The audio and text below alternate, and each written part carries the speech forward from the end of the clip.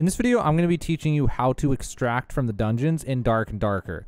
Now, the first thing is, if you're actually new, how do you extract at all? And in order to do that, what you have to do is wait till the zone starts closing, and once it gets to like the second or third to last ring, you'll start having what's called escape portals appear. And depending on what game mode you're on, if you're on the 3-man game mode, there's also down portals, which will take you deeper in the dungeon. And it'll actually tell you if you're not in high roller, if you're in just normal game mode. It'll tell you at the top right when an escape portal appears. And so actually you know they've started appearing.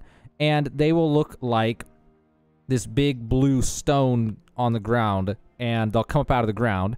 And you interact with them, and then a portal appears, and you jump through it, and you get out. Now, that's like the basic of how to extract. But I'm going to get into more detail in this about how to extract, like as far as how to actually get out more consistently, either as a solo or as a team player. There's nuance to each one. It's not really super simple on how to always get out and get your money and stuff, but I'm going to try to help as much as I can. So right now, we're in the alpha playtest in February, so if you're watching this in the future, you know, it could be different with different game modes and stuff, but in the February playtest, the Goblin Caves is brand new, and the Forgotten Castle is the old version if you played the previous playtest. The Forgotten Castle is groups of 3, and Goblin Caves is solo. So you would think it's easier to escape as a solo if you go to the Goblin Caves where it's all solos. And from my experience, that's actually only true in certain scenarios. So, because I know how to extract is not necessarily a simple question, because the answer is different depending on what you want. Because I could tell you right now, the easiest way to extract is to play as a solo. The easiest way to extract as a solo is to go to the Forgotten Castle and play like a rat and hide in the plague. But I know there's a lot of people watching who they go, I don't want to play that way. So that's why there's a lot of nuance. I'm going to try to go through this in a lot of different ways. So if you actually want to fight people and win fights and get out as a solo, then obviously you're going to go Goblin Caves. It's actually harder to get out, at least in the current iteration of it. But if you just want to run in and actually fight people and get out as a solo, it's going to be your best bet. Now, if your main goal is to build wealth as a solo, once you get really good at listening to footsteps and things and getting good at sneaking around, Forgotten Castle is going to be actually better in a lot of scenarios because it's a lot easier to get around and there's a lot less enemies per room. Also, getting out is going to strongly depend on what class that you are playing as. So, if you want to get out by playing as a rat, it's going to be a lot easier to do that as a rogue or as a cleric, or in some cases as a wizard, and especially as a ranger. So ranger, rogue, and cleric are the easiest to rat with. And then barbarian, wizard, and fighter are going to be the hardest to rat with. So keep that in mind if you want to just build wealth by sneaking around and doing stuff. Now, if you want to do it by just fighting people and winning, fighter, barbarian, ranger are all really good for just running straight into people and trying to kill them, basically.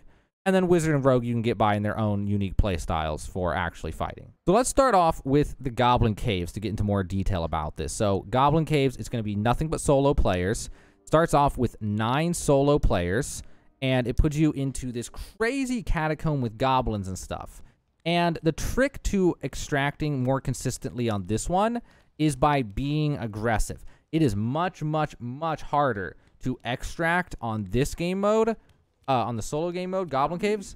It's much harder if you try to rat in this one for a lot of reasons. One is the density of enemies is way, way higher. So it makes it so you spend way more time killing mobs, which is why what you really want to do, if you can, is clear rooms as fast as possible. So that way you have more control of the dungeon. Because one of the big problems with the Goblin Cave, at least in the current iteration, this could change. Could even change in a few days knowing these developers. But is that right now, at least, there's only 3 escape portals when I made this video that'll come up. Throughout the whole dungeon, only 3 will appear. And so because of that, it's extremely helpful to try to get control of the map as quickly as possible, play aggressive, and work your way in quickly. So, because what happens is, the big problem right now is, this map is multi-layered. There's lots of verticality. There's first floor, second floor, and even third floor in some places, basically. And so, what happens is, you'll be down low somewhere, and a portal will spawn down low, and then, you'll be up down low and you'll hear a portal spawn up high. And when that happens, then you're kind of just screwed if you don't have control of the situation. Like, say this room, see all these goblins in here? if I haven't cleared this and I need to get through this room while there's plague and stuff going on, it's extremely unlikely to happen. That's why it's very important in Goblin Caves to clear as quickly as possible and to get your fights with the other players over with as quickly as possible. Always better to have control in Goblin Caves. Also, if you want to extract in Goblin Caves, unless you're a ranger or a wizard, I would stay away from those guys. Those are goblin mages, and they have this insane homing attack that's extremely difficult, almost impossible to dodge for most players. So, generally, if you see one of those, that room's just a no-go unless you're a ranged class, like, again, a ranger.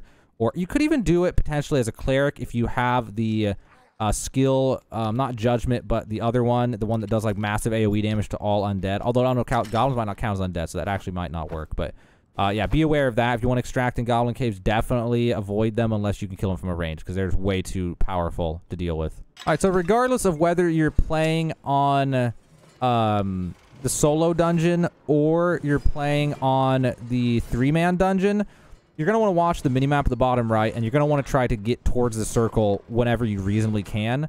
But do keep in mind that going out into the zone in Dark and Darker, at least in the current iterations, is not all that dangerous, actually. So if you need to and you have the HP to spare, don't be afraid to just go deeper into the zone.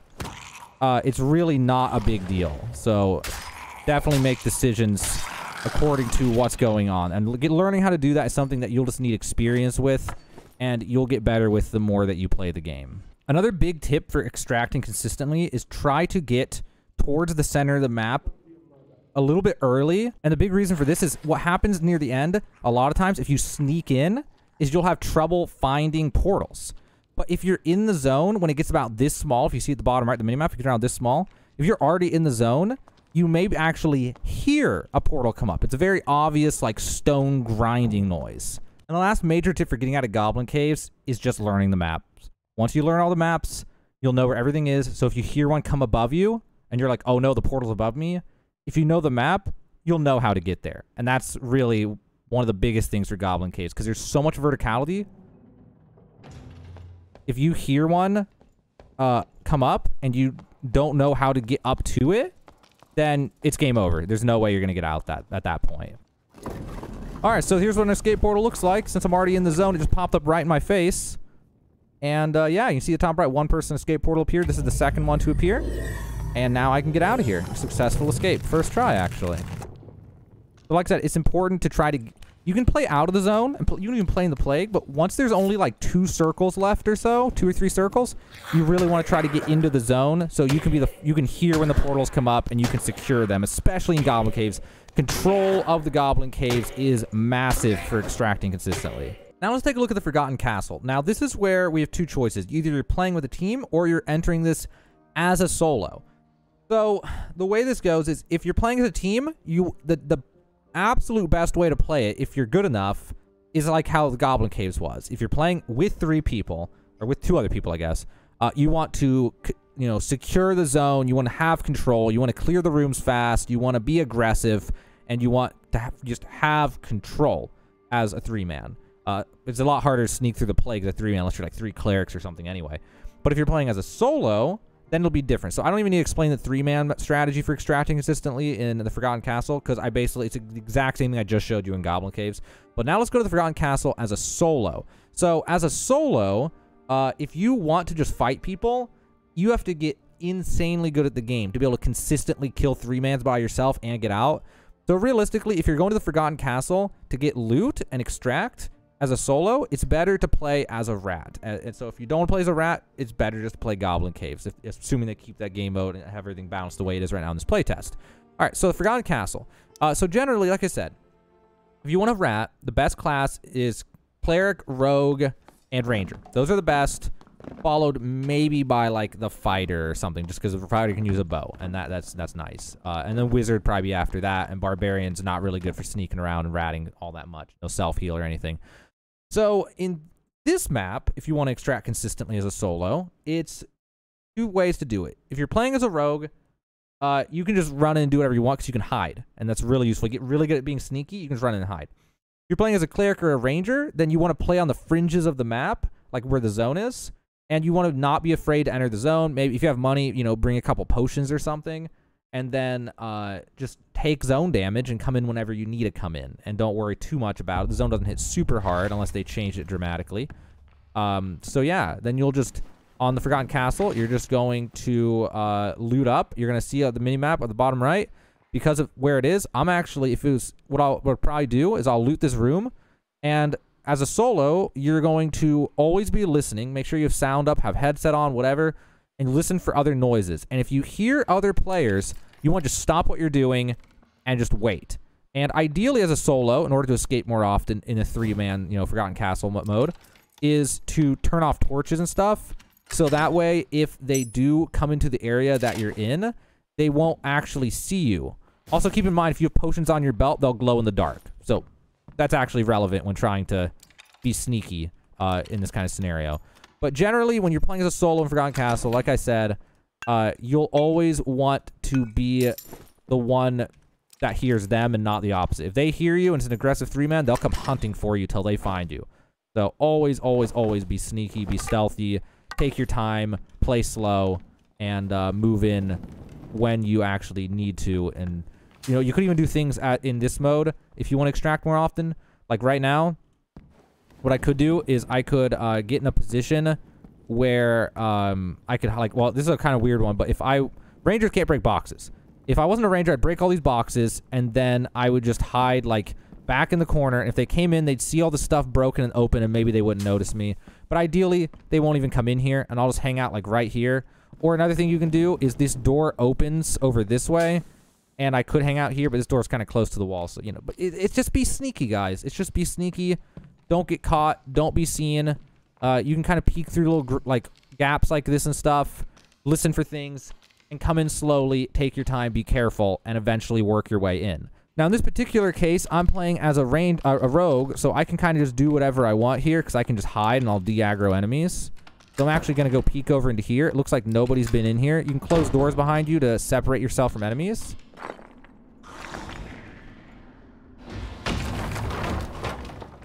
And I don't know if that's supposed to break the door that he did that, but I think it just graphical glitched there. But yeah, so you can go in as a rogue, and then I could just go here and hide. And they'll all just de-aggro, and I'll just hang out. Rogue's the easiest one for beginners to just do what I'm doing here. Clerics is a lot more about playing in the plague and listening intensely. But yeah, so we just hang out back here and we loot what we can. Honestly, if I want to, I could just clear this room depending on what class I am and just loot everything, and then just keep working my way in. Another big thing in order to extract more consistently is learning all the enemies, all their attack patterns, how to fight every enemy and consistently beat them. Learning that is really going to help you. There's tricks for every single enemy, and hopefully at some point I'll have time to actually make a full guide for that, and then you'll be able to show you how to beat every single enemy in the game without taking damage. Although there are some cases where that's not exactly easy or possible, depending on what class you are and what it is you're trying to kill. But there's always a strategy for every enemy. That at least, there's some kind of strategy for every enemy that, at least with terrain advantages and things, you force certain things. So here we got the zone finally coming in. So on this particular map, the way this is playing out now is I can actually stay in this room and be safe from zone damage. So I'm just going to stay in here, and I'm going to clear some of these mobs if I can.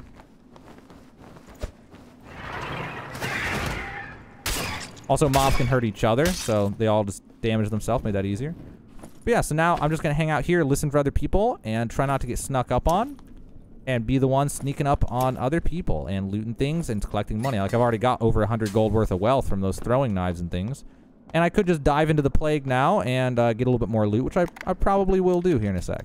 All right, so you can see our first 3-man portal has already appeared. Don't forget you can peek through these grates in order to see what's going on in the next room. Has it been cleared or not? It looks like that door on the far end has been opened, so somebody has been through here. So I'm going to show you a way you can beat these skeleton archers, which will make it a little bit easier to extract. There's actually a few different ways you can do it. One is you can stand away and then wait for them to shoot, and then go in for a stab, and then wait till they shoot, and then walk sideways. And they'll actually, from a distance, they won't hit you. which is really hard to do in this tight hallway. Or you can also hang around a corner and then come out and stab at them. That's like the skeleton archer is gonna be the biggest pain in the butt for you if you're a melee class. All right, so one thing you got to do is be a little proactive if you don't hear anyone, and try to clear when you can, so that way you don't get in crunch time later on, and then have nowhere to go, basically.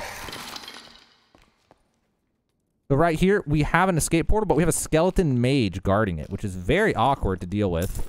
As a rogue in particular, I don't really have much I can do. What I could do in this scenario is I could just jump down and try to open the portal before he kills me with 2 fireballs, which I actually think I would get away with, to be honest with you. But I'm going to try this. I'm just going to not do that for the sake of this video. But I'm pretty sure I could get away with that, actually. I could just jump down as a ranger. Or he could just cheat and shoot through the wall like that. I was going to say he was going to shoot himself. But things can get a little buggy sometimes.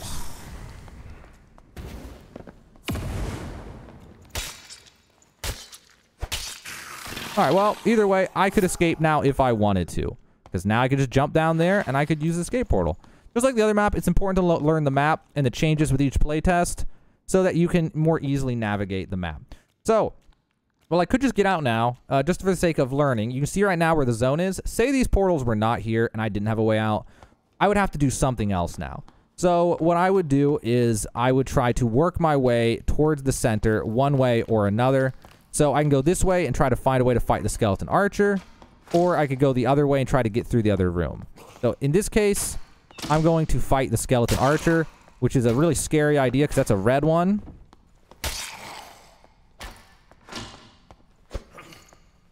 But as a rogue, it's a little bit easier because I'm so fast. If you're, oh god, there's a guy. All right, well, there's another player. I think it was a rogue. So now I'm in a weird spot. So yeah. So if you're in this scenario, you'd be in big trouble now. So I don't know that I'd necessarily want to fight that guy. So I would go this way. And I would try to head around this way. There he was. Now we're going to go this way. I'm going to leave this door open. And I'm going to run through here. I don't know if there's spikes in here or not. So I'm going to crouch walk. And now I'm already almost in the zone again. Gotta know your rooms. And this one, if you go in the center, a bunch of mummies spawn. So you definitely don't want to go up to that big chest.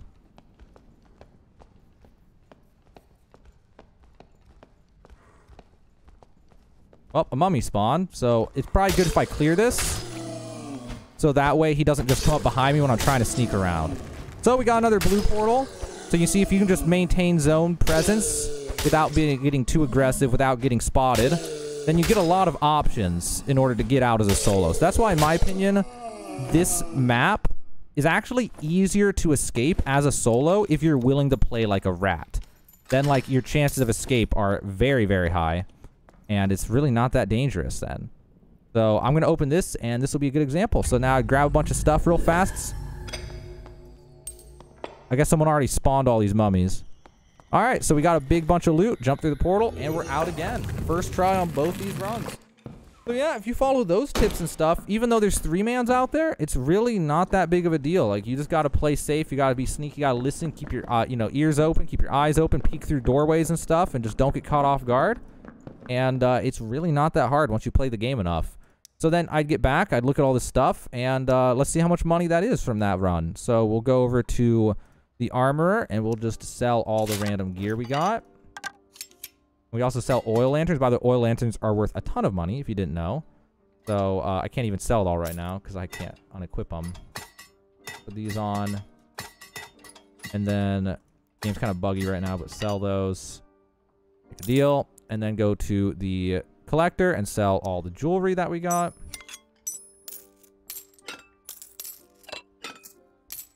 Okay, and then right there, that was 215 gold on that run. So, easy.